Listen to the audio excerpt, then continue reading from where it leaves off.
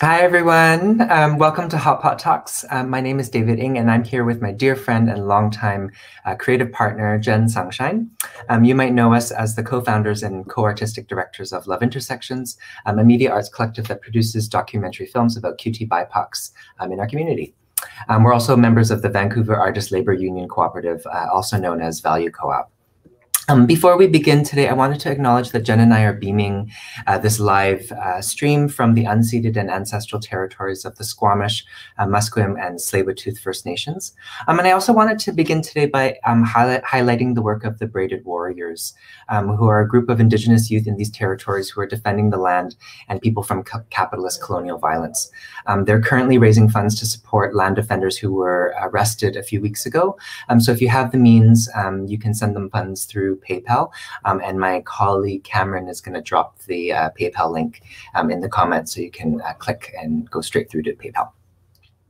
So you should know this by now. Hot Pot Talks is a weekly series live streaming to YouTube and Facebook every Wednesday at 5 p.m. Pacific time, where we have free-flowing conversations with artists, activists, chefs, performers, poets, and community organizers about what it means to be an artist facing today's realities, what ethical responsibilities do we have as artists, what community organizing and art making looks like during quarantine, all the while sharing our favorite hot pot ingredients.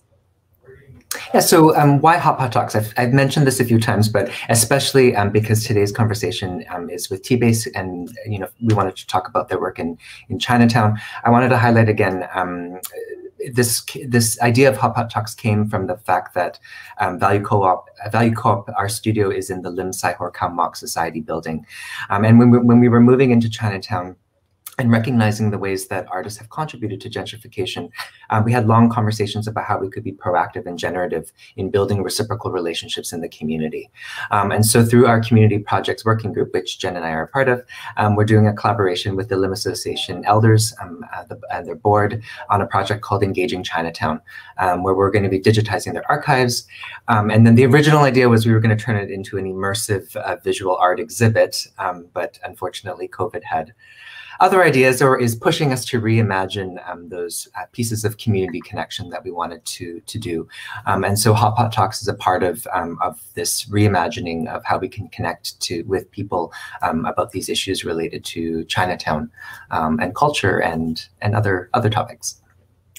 So in thinking about these themes of nourishment and love, we want to plug our limited edition tote bags, which are available for purchase, that David will be holding up right now. Have you eaten today simply means I love you in BIPOC language. A simple question asked by so many of our parents, elders, and aunties everywhere, which evokes a shared familial understanding of love and tenderness.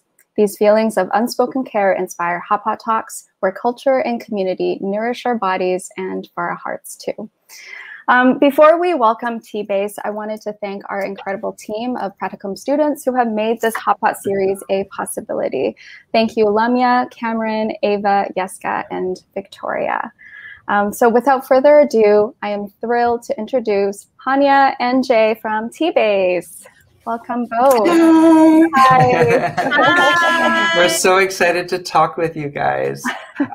So much for having us. Yeah, we're and Hannia, we were just talking just before we streamed or before we went live, and we felt it was really important just to start right off the bat to acknowledge and honor the lives that were lost in Atlanta today, and thinking about ongoing anti-Asian racism, but also thinking about the experiences of working class Asians and in Chinatowns across the world. Hannia, is there anything that you wanted to add to that? Yeah, I guess I think everyone is devastated. I spent the night sobbing. And I guess a tweet that Lorraine made, who is a FOCT member, that I think is really well put, is the flattening of last night's events in Atlanta by the upper and middle class people, Asian people, into this blanket of anti-Asian racism and I'm not the virus. This narrative really erases the specificity of this kind of violence against low-wage massage parlor workers. And it's not just an isolated incident. Like the shooter was not just a sex addict having a bad day, you know, like it happens everywhere in Canada, all over the world, violence and racism against working class women, sex workers. It's historic. And I think another tweet that I think also really eloquently kind of encapsulates this as like a legislative historical thing is that the fetishistic anti-Asian misogyny apparently espoused by the Atlanta shooter can't be removed from the context of the empire. Like it is US imperialism, which frames Asian women as open to militarized sexual conquest. And the US military remains a central purveyor of sexual violence in Asia, you know, and like this conversation tonight is about, like complicating Chinatown, complicating artists, you know, in Chinatown. And like that's like the definition of like queering as a political framework. And Chinatown is not just Chinese people. Chinatown's not a monolith. Massage parlors and workers are part of this conversation. And like we need to platform them right now and take their lead and help advocate for their rights and safety. I wonder if before we get too deep into it, Hannia, thank you. If we could maybe start with a moment of silence, and then we can get into the conversations of complicating Chinatown. So let's start a moment of silence, please. Thank you.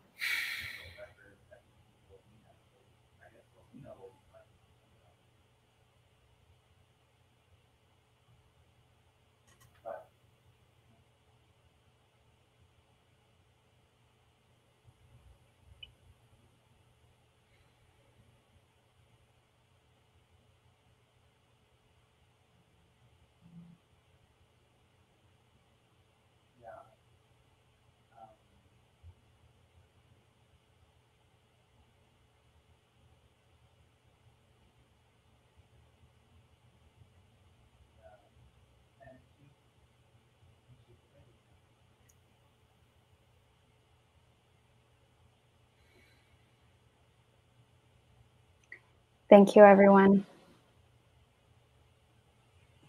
I'm just so enraged. You know what I mean? I'm just like, I'm so angry. And like, I guess it's like, we can talk the talk, but like, we got to walk the walk. And like, you know, giving platforming organizations like here in Toronto, it's like Butterfly, which is specifically Asian and migrant sex workers. And then Maggie's, which is like an over kind of more umbrella, like sex workers support network. I'm thinking about the work of Wish as well, and even WAVA in Vancouver as well, supporting sex workers here.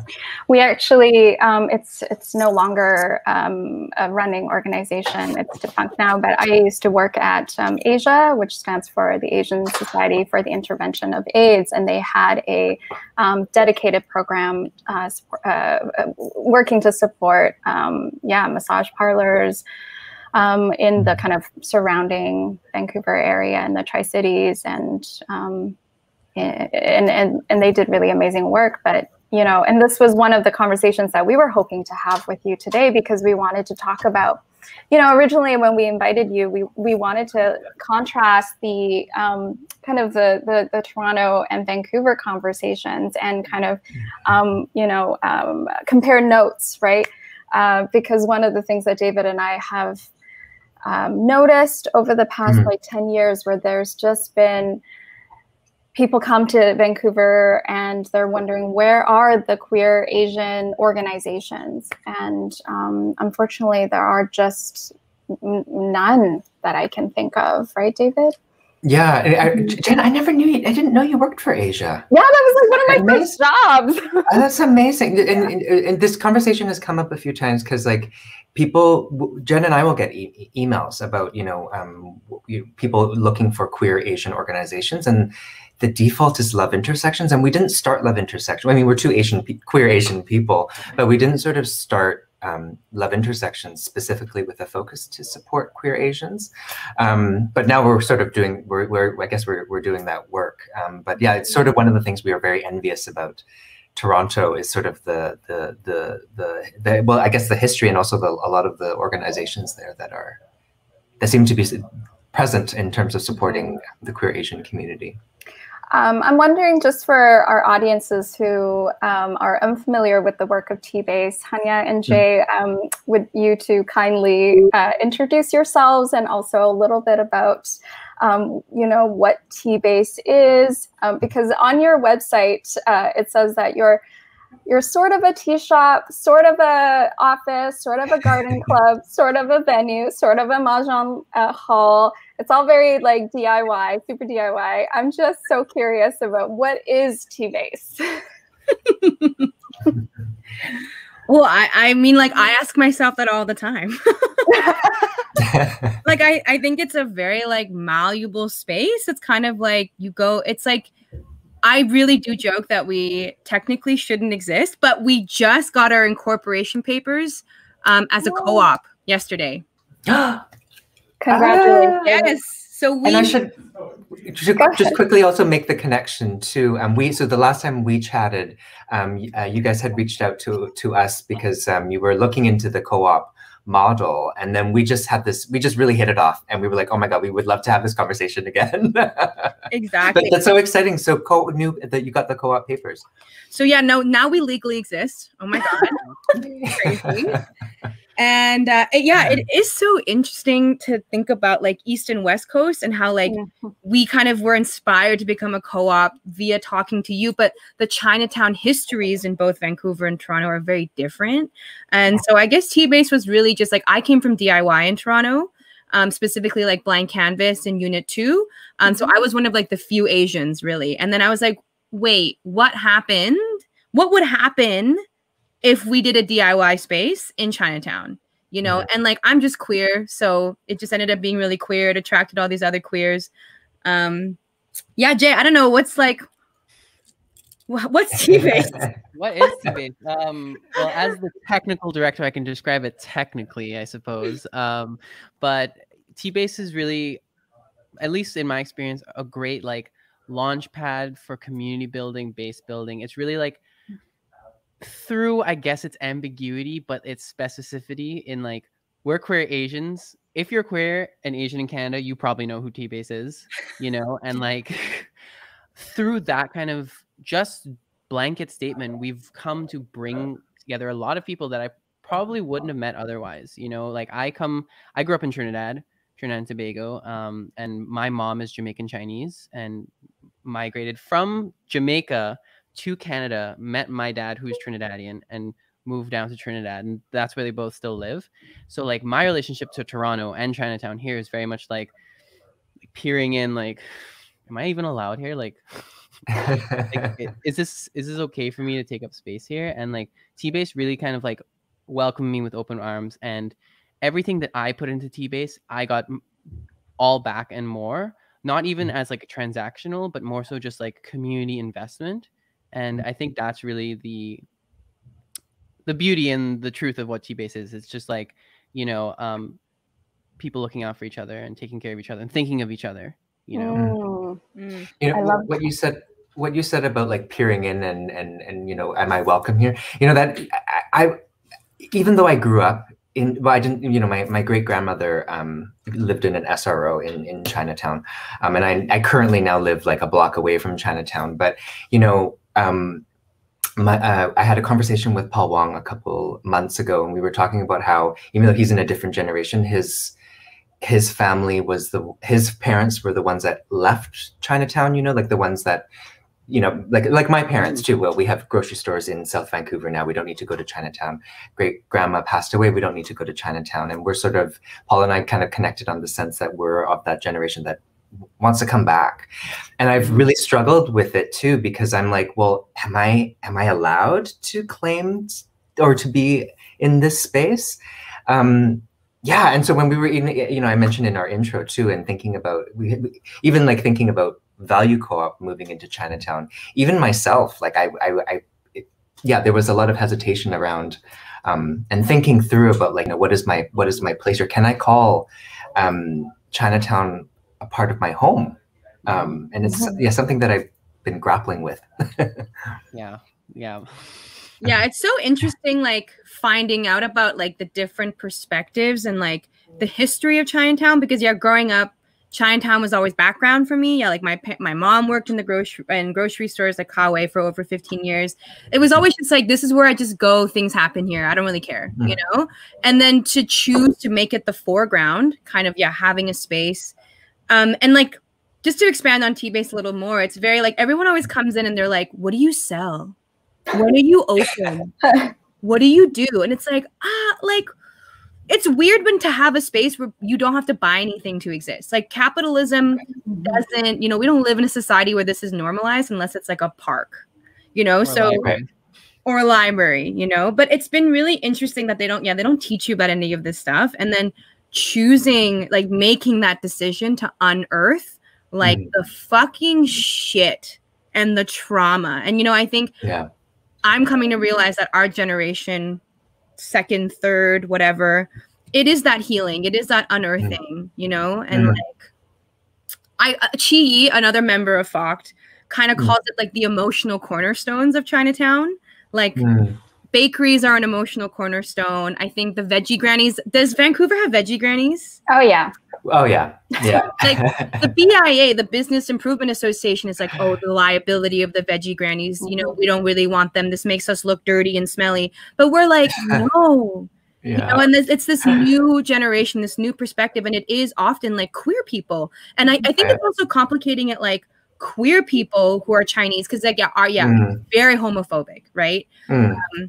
So a lot of, I think queer Asian people are like, yeah, am I allowed? So I think it's so beautiful that like we Love Intersections and T-Base is making this space, you know, for people to safely kind of unearth their heritage without having to deal with like homophobia. I'm super curious about, like how you like, because I think it is a conscious decision to kind of come back to Chinatown, you know, and David, you kind of expanded on yours a little bit. Like, I'm super curious about like yours, Jen.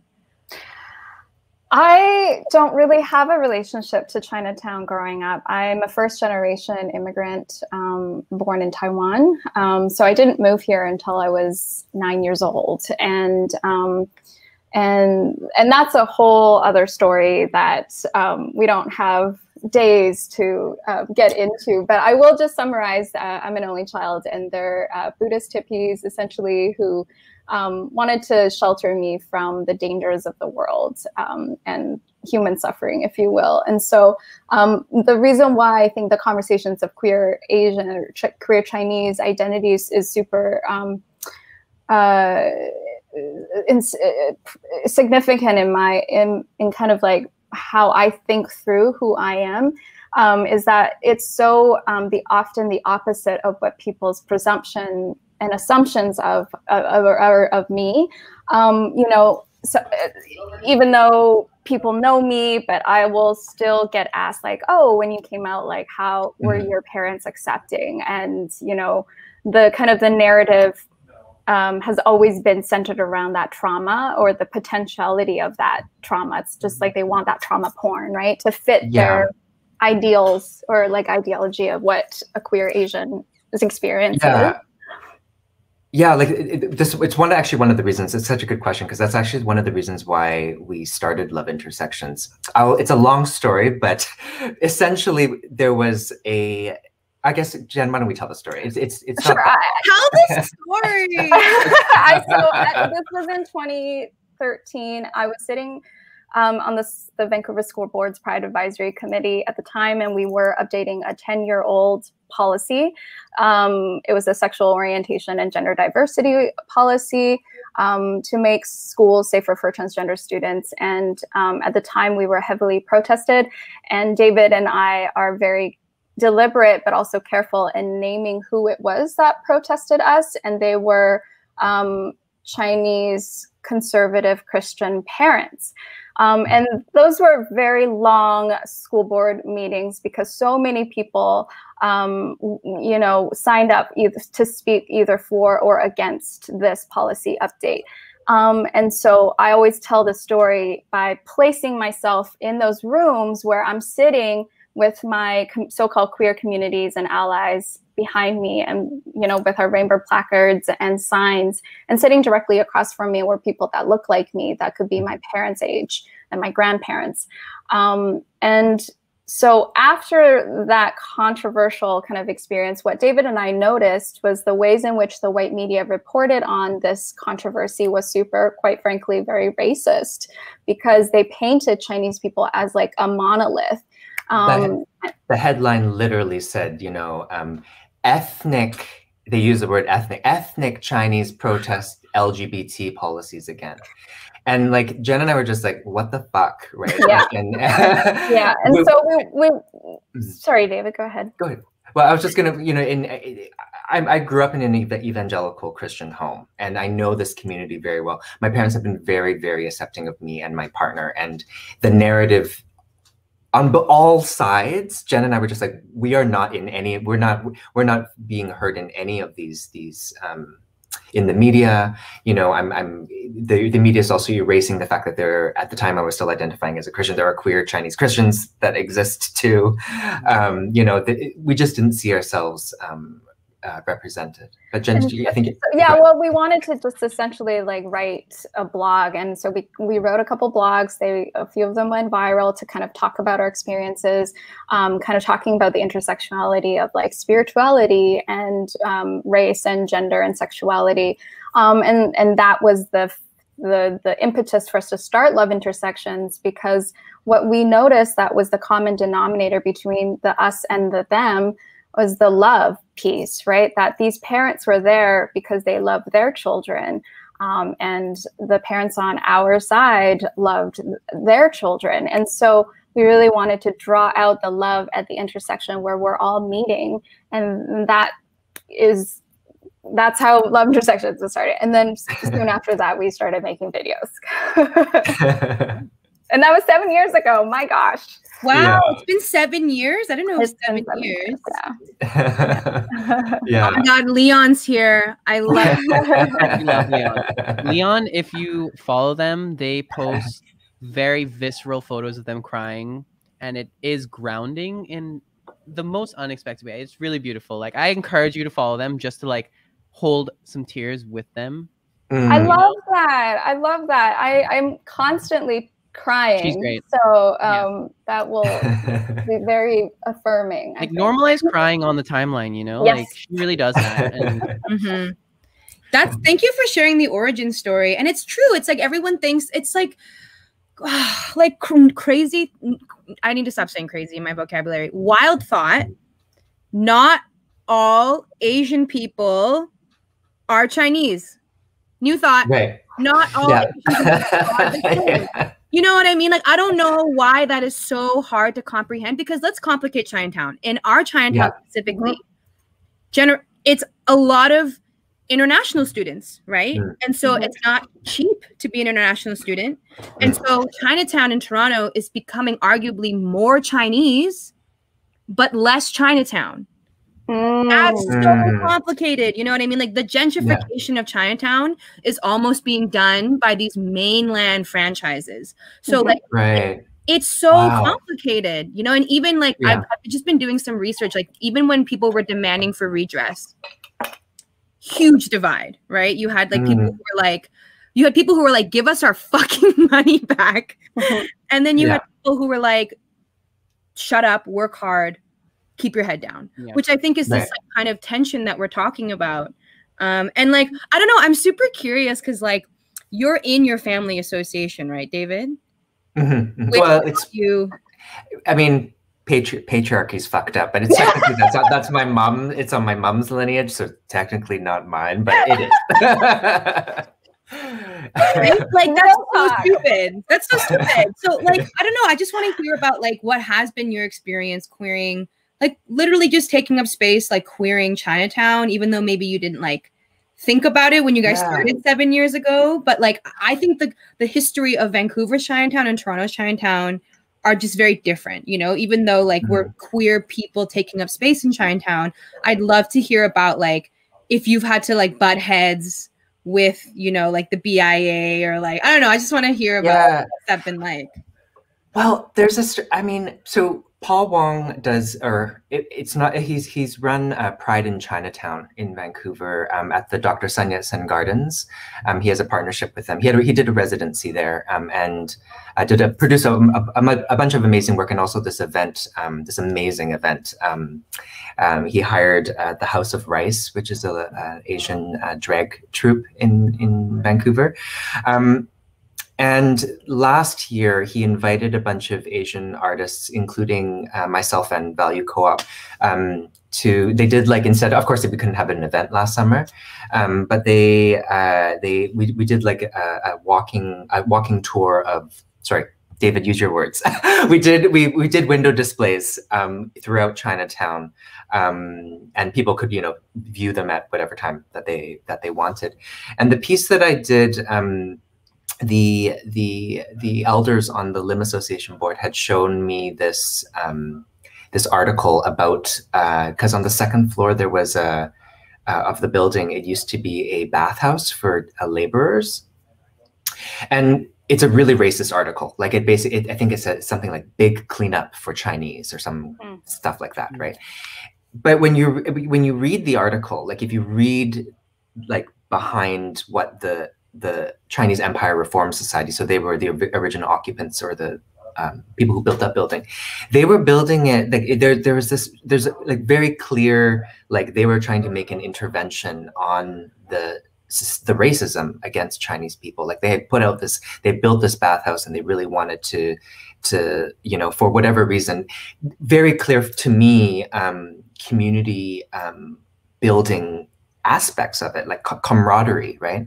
And so, and what's interesting, the word comrade, and there's a lot history about this word in Chinese, but the word comrade, it means gay.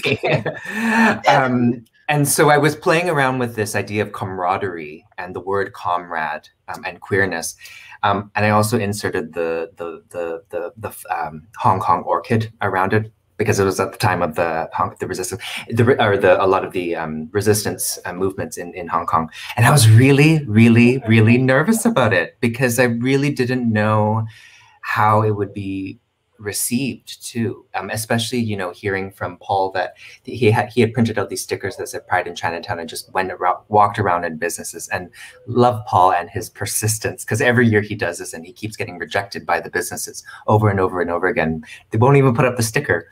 And so I forgot the original questions, but part of like in terms of thinking about, there's a lot of wait. So you put up the piece. What was the reaction? Like, how was it received? Were people like, no? Or I guess, did you get to like talk to, I did. I mean, they were very happy that we were like, the association was like, oh, it's really cool that you're engaging with the history. I didn't hear any negative stuff from the community. But I'm not, I do feel that there is an awkwardness around it.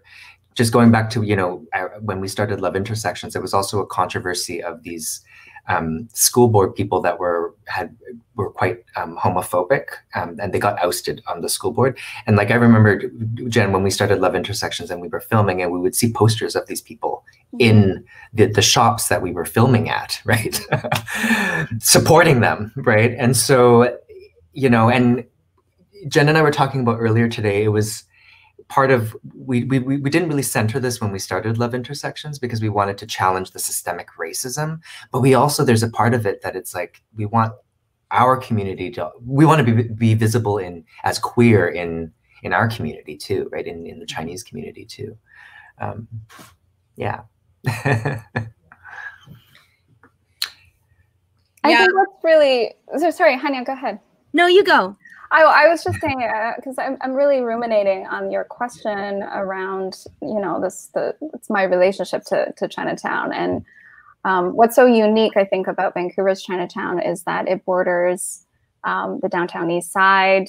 It also includes and borders what was once Hogan's Alley, although it's still there, but it was historically predominantly a Black community that was there. But of course, gentrification pushed them out. So all of these kind of communities, all interwoven, enmeshed, and like next to each other in a relatively small, you know, 3-4 block radius, right? But my relationship has always been, you know, like I would attend the Queer Film Festival, which would have screen movies in the International Village, which is right in Chinatown. And then right next to it is a TNT, which is our like Asian grocers. So like it's such a like an intrinsic part of like queer activism for me, because I started working pretty early on in my 20s, where then I would spend so much of my time in Chinatown or proximity. And then I would like walk to work, and I would just like cross through Chinatown and get my veggies on my way home, you know. And so that's always been it's always been experiential, but I haven't really like thought very artistically or even philosophically about what is my relationship to Chinatown when I don't have that historical narrative that many people do.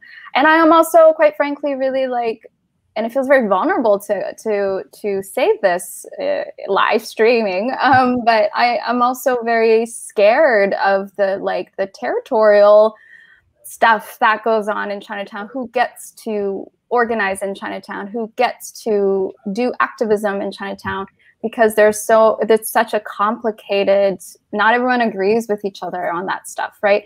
And so I know sometimes it can be very territorial, and I don't want to like step on anyone's toes. Especially in Vancouver, because I think Vancouver's Chinatown is historically like older, and there's just been more, as far as I know, like more, how I understand, like more organizing in Chinatown. And actually, like, I don't know, I'm going to butcher this, but I think there was a site fight over a parking lot, right? In Vancouver's Chinatown. Oh. And there was a huge divide because I don't want to butcher this. Please, I'm just going to say right now, I might be wrong. But I think there was a divide. What really kind of divided the community was one group was anti-sex worker, and one group was pro-sex work. And right? Do you know? Yeah, well, it's the same. Hannia, I think you mentioned this too, and I'm curious to hear more about your experiences in Toronto. But like, there's a lot of like, as Jen mentioned, it's where Chinatown is situated in Vancouver. There is a voice of we need to clean up Chinatown, right?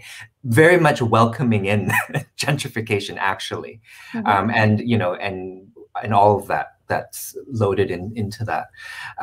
Yeah, I'm curious, what has been the experience in Toronto? How has your work, Jay and Hannia, been received in Toronto? It's definitely a mixed bag. Just like how in Vancouver you're saying, like, you know, gentrification is kind of like with open arms. Like Chinatown is one, like the BIA in our Chinatown is very much like, yeah, no, gentrification is good, actually. Like, we love it. We need it. Like, we want to like be up on that level. So it's like, we're kind of, and this goes back to like, you know, Chinatown, Chinese people, Asian people, we're not a monolith. You know, we all have very differing opinions, different views. And the work that we've done so far, I think the people who need it have valued it more than anything else. And the people who don't just kind of have a frown on their face, you know? It's kind of like, that's the beautiful thing about art, is like it's out there and you experience people experience it, and they form their own opinions, emotional responses that kind of like start the conversation. And like, I think that more than anything else, then like the reception is kind of where we need to be going, because, you know, like a lot of Asian people, we don't talk about it in general. We just don't talk about it. And I think the work that T-Base does has really gone a long way to starting conversations. Well, I love your relationship to Chinatown, Jay, because like I was kind of like born and raised in the neighborhood. So like I have a very long relationship, right? Whereas like you're like third gen Jamaican Chinese. Like I'm super curious, like what a year, I guess 2 years later, you know, that you've been kind of with T-Base, like what is your relationship to Chinatown? I'm super curious. Well, I guess I'd have to start with like my, I guess, ancestral relation, where it's like, my family crossed the ocean. I think ours was actually the Atlantic, because most people cross the Pacific, but we came across the Atlantic to the Caribbean, some as indentured servants and some as just people looking for opportunities. And my family came across, and for the most part, we were like not even like a Chinatown. We went to like small towns across the Caribbean, and it was more like we were the Chinese shop, and like anything you wanted, and especially if you didn't have the money to front, the Chinese shop would lend you. You know, like there's stories of my like great grandfather like giving too much away, and like my great grandmother having to chase down people for money because he just keeps giving away free rice because people can't afford it. You know, so like that's kind of where I come from, where it's not even like I had like a whole community, but it's like we were almost like a focal point in like villages. So like Savannah Lamar in Jamaica, which is kind of like the sticks of Jamaica, is where like we kind of base. And then because of the rise of violence and like post-colonial like tensions, like my family then moved to Canada, and they kind of found a new niche there. Like my family is predominantly like in Ajax, Pickering, Oshawa area these days. And actually, like, so I live at Yonge and Finch right now, and my grandmother used to have a shop at Yonge and Shepherd, and now it's gentrified as hell. Like it's so hostile and inhuman, but it's like my grandmother had a textile shop in there, you know. So that's kind of where I've come from with regards to Chinatown. It wasn't like so much like full community, but like we were like focal points in the communities that we occupied. And then like 2 years into being part of Chinatown and like going back to like not really feeling accepted, but also like very much like this is a lot of new things, scary. I don't know where to begin. Like my relationship with T-Base and then by extension Chinatown, I've really come to like know and have very like, I guess, intimate business relationships with the businesses there. Like Bruce and Aling, who run a little like food shop in the Chinatown Mall. It's like that held me through last summer. Not even last summer, summer before. It's like I would have fried rice with shrimp every day. Like that was my meal. That was my staple. Like I would start and end my day with that. And like, yeah, like I guess like I remember, and if you know this Chinatown, how it is right now, like before I became part of it, the only place I really knew was August 8th, which is just like the most like, oh, I like sushi, so I'm gonna go to the sushi spot, you know. And it's like the overpriced $35 and not $35 for a full thing. And that was like my only relationship to Chinatown. And now it's like I know spots, you know, like there's like Crimson. I love that. There's Ballet too, you know. There's what is it? There's two Faux Shop, Faux Pasteur, shout out them, you know. They have some eccentric people working there that I really like. And what is it? Faux Hung, Saigon Lotus, you know, Hong Kong Bakery. I could go on. But yeah, it's like now, if anything, it doesn't just feel like I know it. It's like people know me, and that's really cool, you know. Right. I love that T-Base has been able to do that. And it's like, I think what it is, it's like, we see it across Turtle Island, right? Like it's migration, gentrification, displacement, and then assimilation. And it's like, before Chinatown was Chinatown, everyone kind of migrated from the ward, which was like the city's first slum, obviously deemed by the government. So it was Jewish people who kind of had Chinatown and Kensington Market, and then they moved to the suburbs. And then Chinese people came in, and now they've all moved to the suburbs. And like, I think the people who are still in Chinatown, and especially second generations, I think are recognizing that it's changing. And so I think about the BIA, it's like they understand that Chinatown is changing, and their way of like keeping it or maintaining it is more money, more business, gentrify us, please. You know, and then our like second gen, or like the T-Base, you know, this kind of group is like, we understand that Chinatown is changing, and we want to keep it by maintaining its like working class values and the veggie grannies. Like, you know, we want to like subvert this stinky, dirty fucking stereotype, you know. But it's like, I guess it's like a generational difference, and it is. I think the work right now is doing that bridge building. Like I make a joke about how like the BIA, like if T-Base and Fox can build a relationship with the BIA, it's like, then that means I can do it with my parents. Listen, Hannia, aren't we all just doing all of this, any of this, to do some internal therapy to get us to be able to like talk to our parents? We joked about this with the Aya Collective, where we're like, how do we ask these questions to our parents, because we don't know how? And so we workshop it with each other. Yeah, we like organized in Chinatown so that we can talk to each other about it. And like, Yeah. it's so interesting. My mom, like I love my mom. She has like really progressive like gender politics. It's amazing. Like I came out to my mom. So my coming out story, we were going up the escalator to see Crazy Rich Asians. So my coming out story lasted about 15 seconds. And the conversation was like, I was like, Mom, what are your thoughts on like the gentrification of Chinatown? She was like, whatever, you know, I don't really want to judge anyone. Like anyone can come in. I don't care. I was like, okay, you don't care. So what if I was like into girls?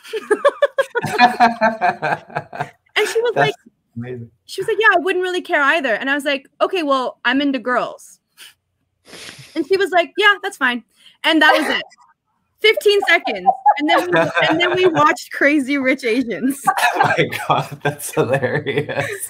But my mom has like really conservative politics too. Like we'll debate over like prison abolition, you know, like, and it gets really heated. It's complicated. And like, I don't know. What are your thoughts on that?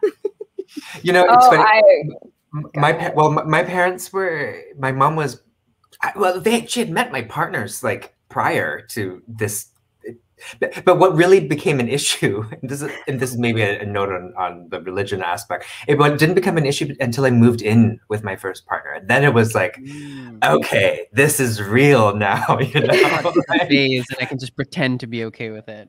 Yeah, and it was like, it's this idea of like, you know, even like my sister who's straight, like until the ring is on the finger, your partner is a friend, right? They call it's just your friend until there's a ring on your finger, right? And you don't, like, you know, and my parents never, like, they didn't leave their parents' home until they got married, right? In fact, actually, I think they got married and then they still lived with my dad's parents to save money to buy a house. So it's sort of like you don't leave your home until you get married, that sort of thing. So yeah, that was sort of the most tension that we had around me coming out, was when it became real to them. I'm curious. So, Hannia, when in the beginning of this conversation, you had mentioned like the complicating Chinatown, this theme, and Karen Tam last week mentioned the Chinatown Biennale. Are you involved in this at all? Because I was reading the description and I was like, this is interesting. This idea of complicating Chinatowns and like thinking about how like the themes of Chinatown and other ways of just those sort of the ways that we've been talking, or that oftentimes it's talked about. I'm curious. I'm just curious about it. I just came across the Biennale. Totally. I've never heard it pronounced Biennale. Is it? I say biennial. I like Biennale. I like it. Is it? I've heard No. When I'm in Europe, it's Biennale. But maybe European pronunciation, yes. Yeah, I think the European pronunciation is Biennale, but I think there's different versions of it. Biennale. Okay, I just fancier. blame it on being ESL. It's like the Target, you know, like Target. Yeah, it's like Value Village is Village. Yeah. So it's so interesting because it's like I'm not part of the Chinatown Biennial. That's a project led by Arezu Salamzadeh and Florence Yee of the Rice Water Collective, but they're both part of T-Base. But this is not a T-Base project.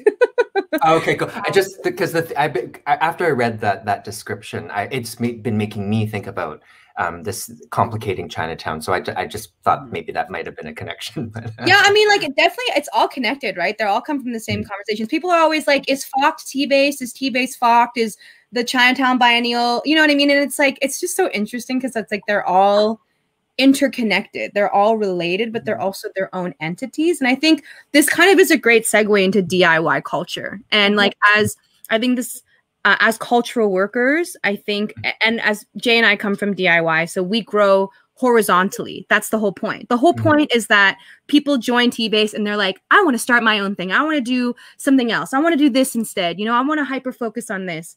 And that is the whole point.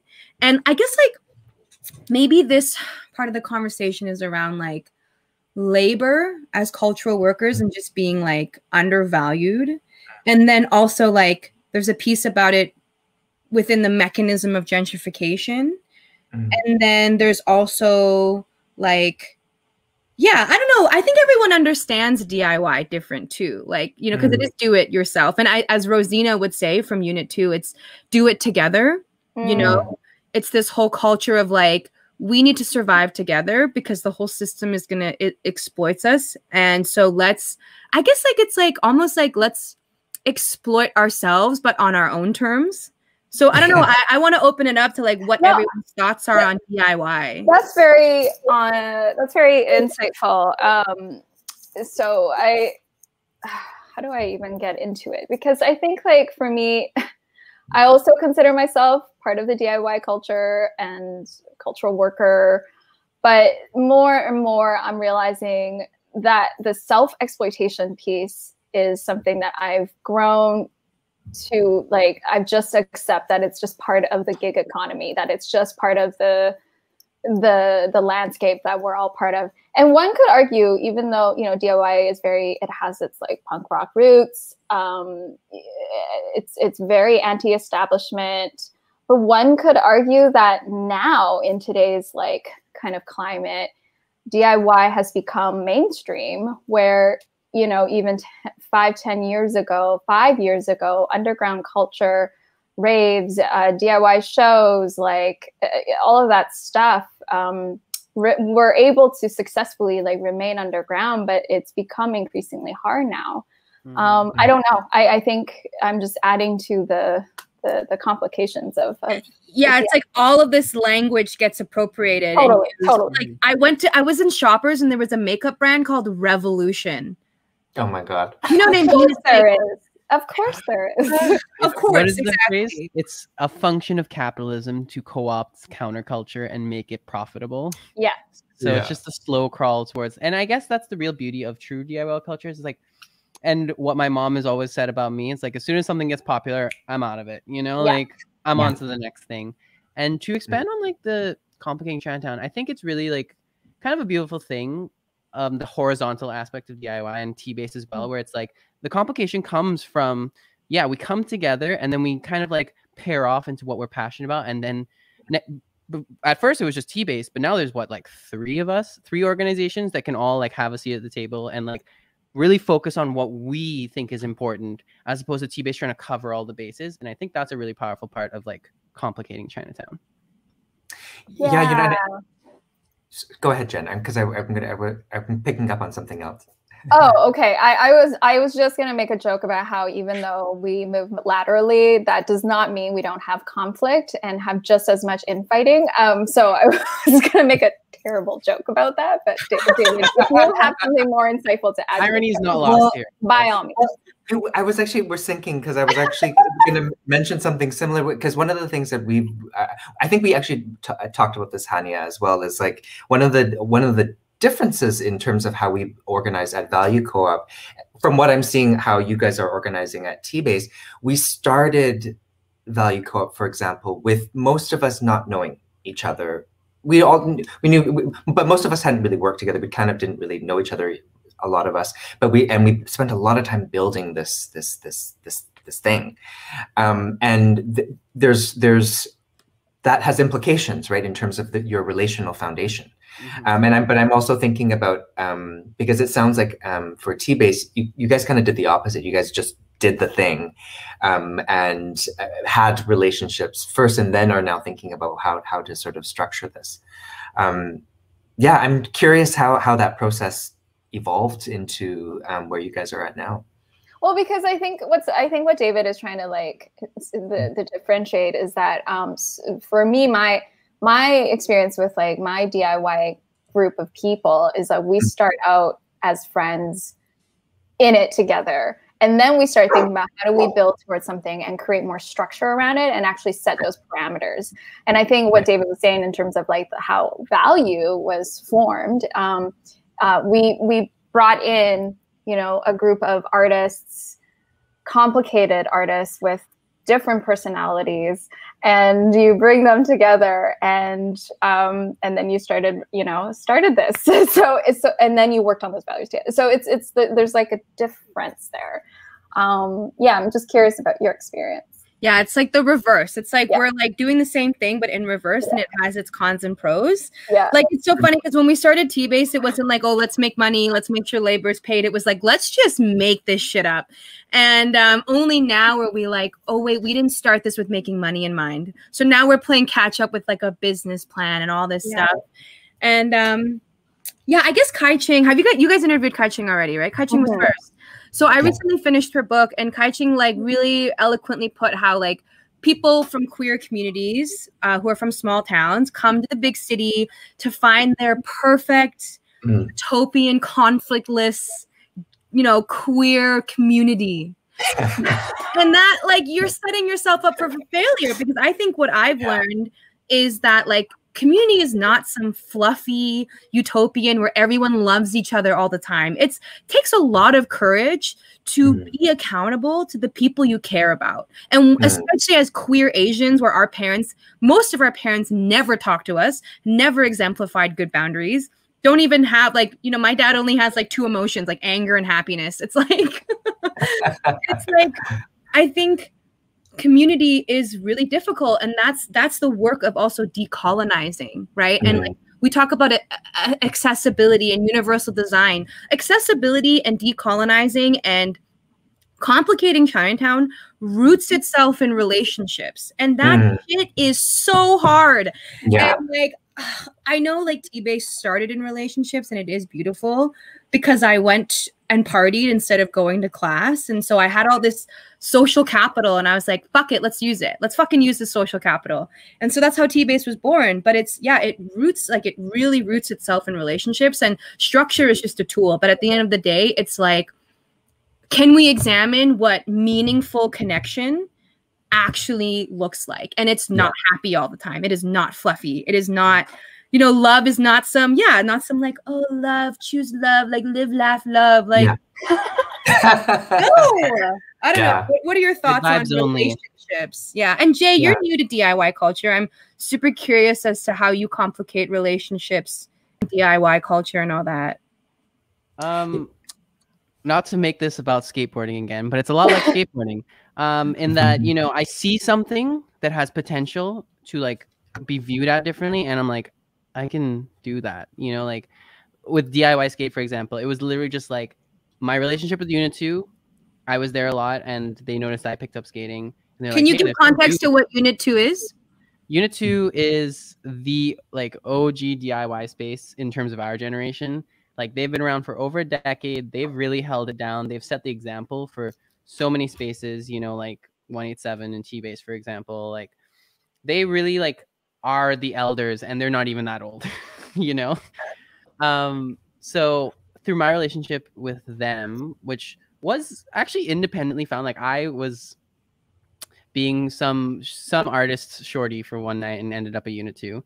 And I ended up coming again back to Unit 2 through T-Base, and I was like, hey, I know this place. Hey, this is cool. And I also was part of a online virtual tonic to the initial pandemic called Cooler Fete with Max Hole. Shout out Max. And yeah, through my like occupying space there, like there was like, hey, there's this dude that like paints that curb and is skating it. And then I ended up skating with him, and he's like, I got some skate features like a quarter pipe and stuff. And I'm like, yeah, I got like a rail, you know, we should bring this together. And then next thing you know, we have DJs, 60+ people outside, you know, people skating, taking up the street and like reclaiming the land that we've just resigned to cars. You know, it's like, I really love skateboarding as a framework for like looking at cities, because cities are so often designed without interaction in mind. It's kind of like you can look at it, but don't touch it, you know? And as a kid that got told that a lot, I need to touch it. You know, I need to like see that sculpture by some dude at the OCAD, and like I want to skate it. I want to see what I can do. I want to like challenge what this was meant for. What I love about DIY skate is that, and I love it when you talk about this. I'm going to ask you one last question, I swear. DIY skate is so queer and it's so gay. And I love the way you talk about how it came about that way, because DIY skate doesn't have like DIY skate, like queer and trans people only. Like, I love it. I love the way that it just. Can you talk about it? I love. I would just like to say that we're leaving identity politics in 2020. First of all, I thought you already left it. My God. No, people are still Please. going for it. And I just say that in the sense that like identity-based spaces are not it, because there's no one identity that is inherently more or less harmful than the other. And it only serves to like make events truly exclusive, because you are doing that by only making it for certain people. So I really focused on DIY skate being a value-based event.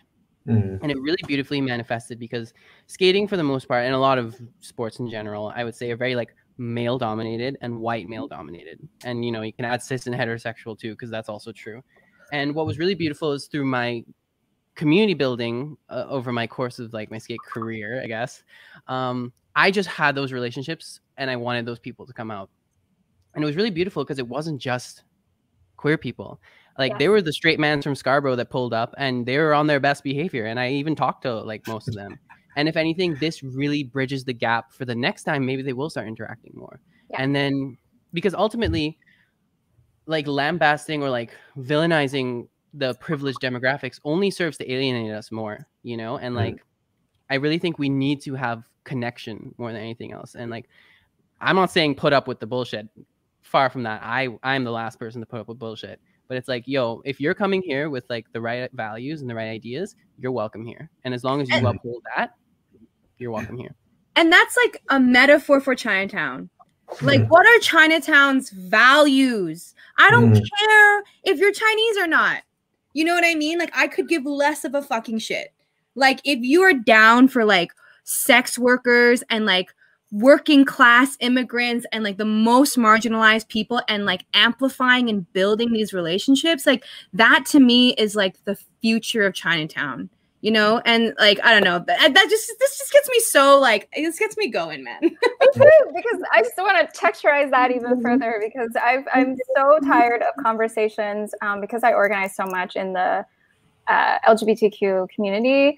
And specifically, like I name it LGBTQ because the conversation is tired, which is around the loss of queer and specifically like gay and lesbian only spaces.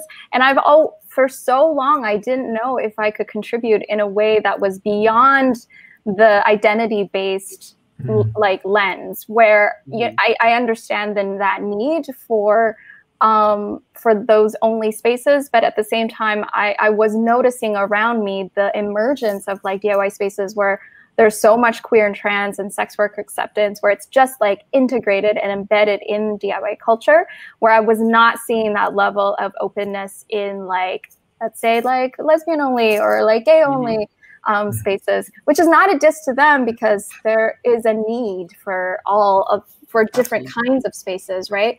But the conversation just never went quite as deep as I wanted it to. Yeah.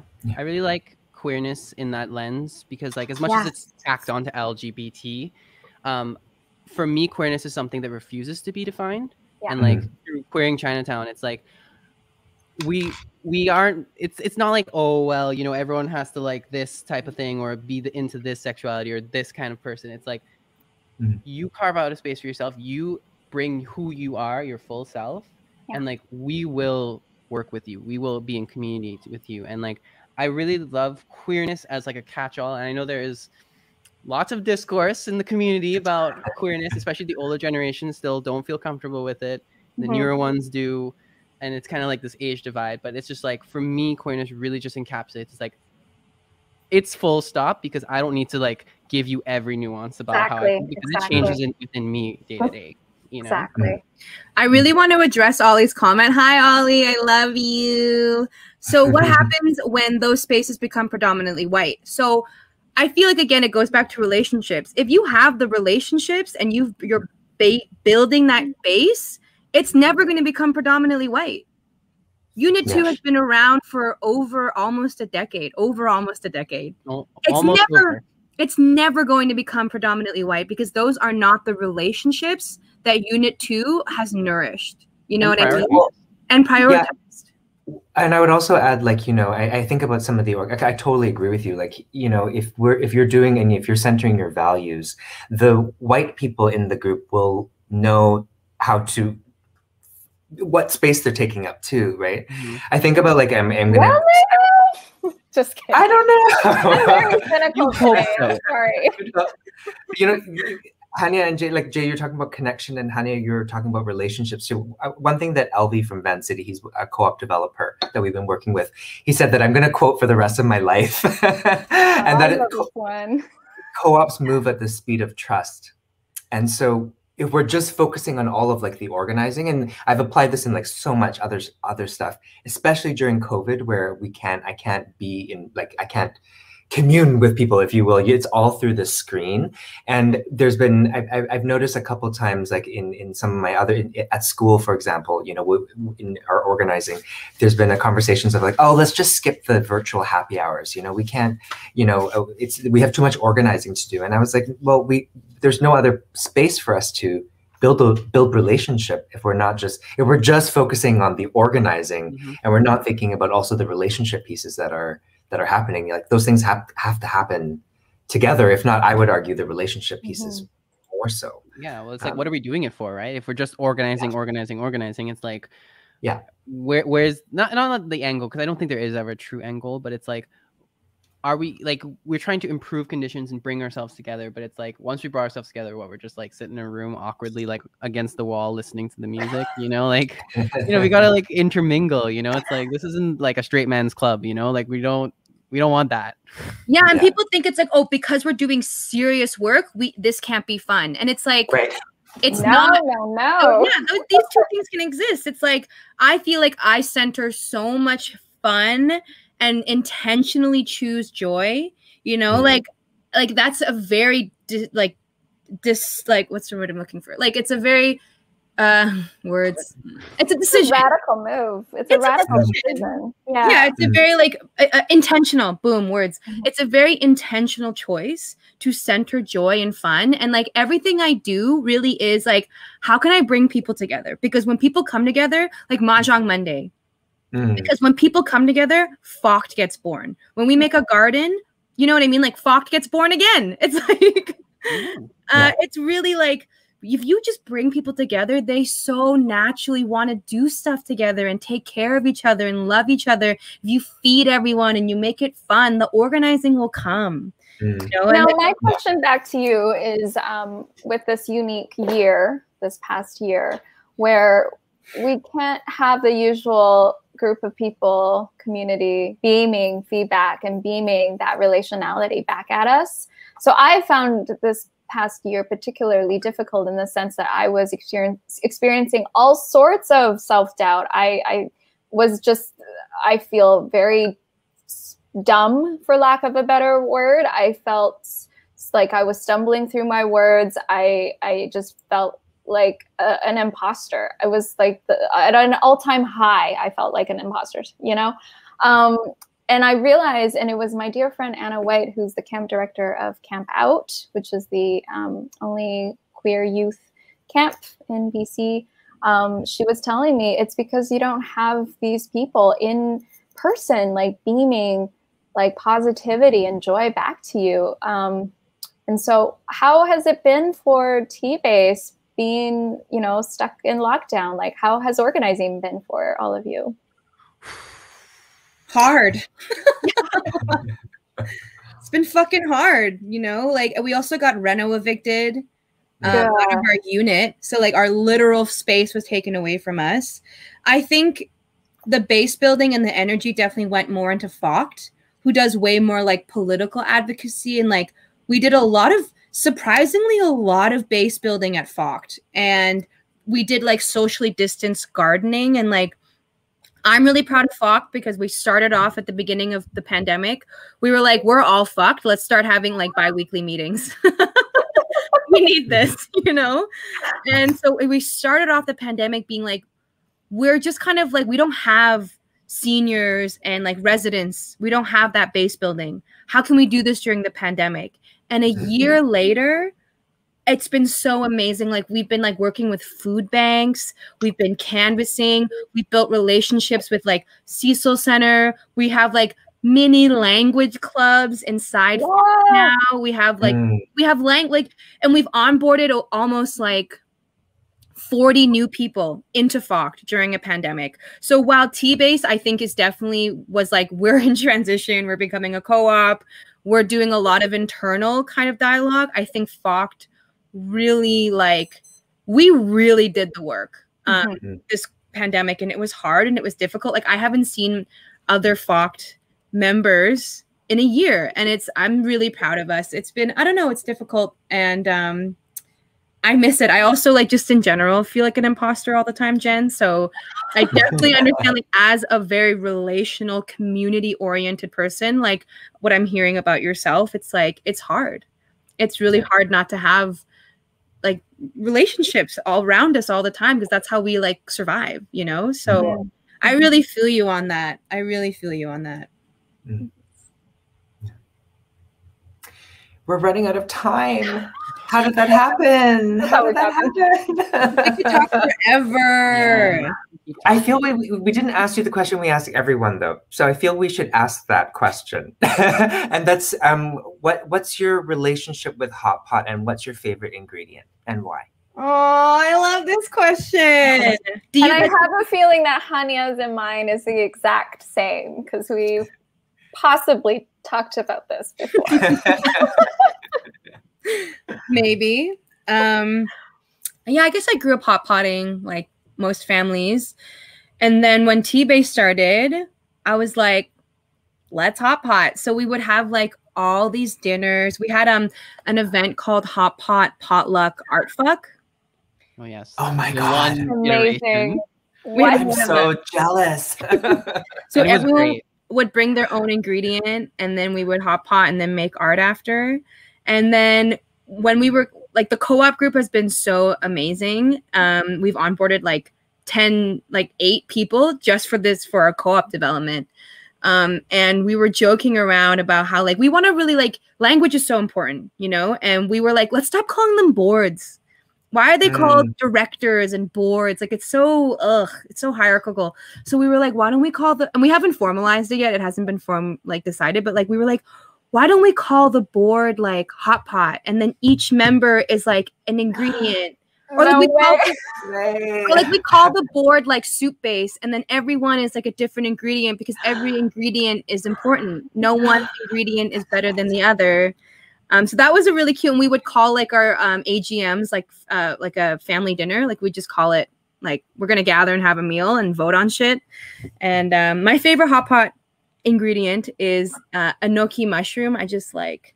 I love it. It's so good. It's so good.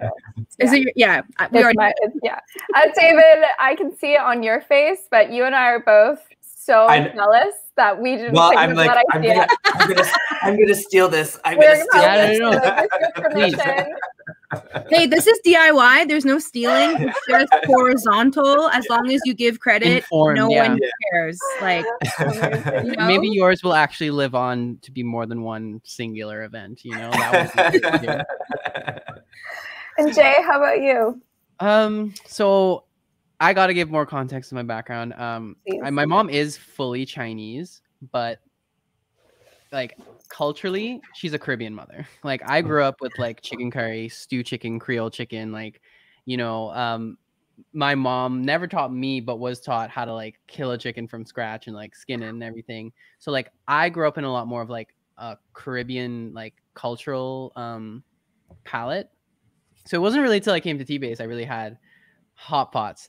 And I guess this may be a bit of a subversion or a cop-out, but I would say my favorite ingredient is the chili oil. Yes. Like, which one though? Which one? Without the chili oil.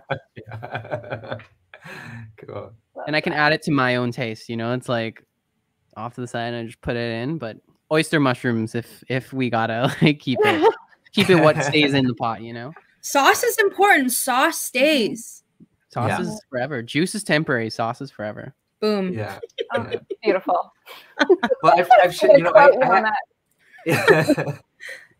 yeah, I didn't grow up with hot pot. And, you know, I was thinking about this because I've mentioned this in a previous hot pot talks, but it was really like, I think for my family, it just was very excessive. Like I don't want to, like, we didn't grow up poor. I didn't grow up poor, but my parents and their parents grew up very, very, very poor. And so this idea of having more than 3, like you got to feed the family, but like we got to save money.